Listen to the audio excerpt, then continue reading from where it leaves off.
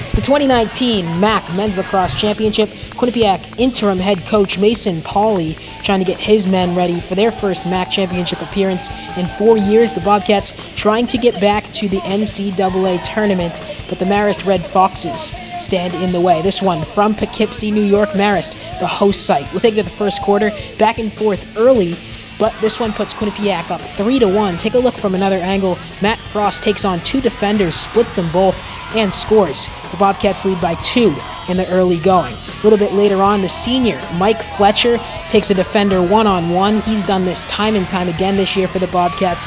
He finds space and scores. Quinnipiac leads now 5-2. But Marist not quite going away. Check out the passing from the Red Foxes, finding Jamison Embry off the back door for a goal, and the celebration. That brings it to 6-4 game at the end of the first quarter. And Jamison Embry, just remember that name, do me a favor. On to the second quarter we go. Chris Slapich falls as he shoots, and he scores. That brings the game to within 1. Quinnipiac leads 7-6. And Embry again this time shakes one defender right out front and ties the score 8-8 at the end of the first half. So the Bobcats buzzing early, but Marist charging at the end of the second quarter. So to the third quarter we go. It's Embry again. This is the go-ahead goal for Marist, the first time the Red Foxes led all game. 9-8 the score. Then Marist would pull ahead 11-9. Quinnipiac, though, fighting back. Will Abbott scores to tie it at 11.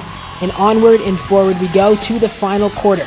3 in a row from Marist, but Quinnipiac trying to climb back into it. They score 3 in the final quarter, including this one from Jake Tomsic. That one quickly off the face-off win. Quinnipiac trailing by 1 with just a minute to play. The Bobcats have the final possession.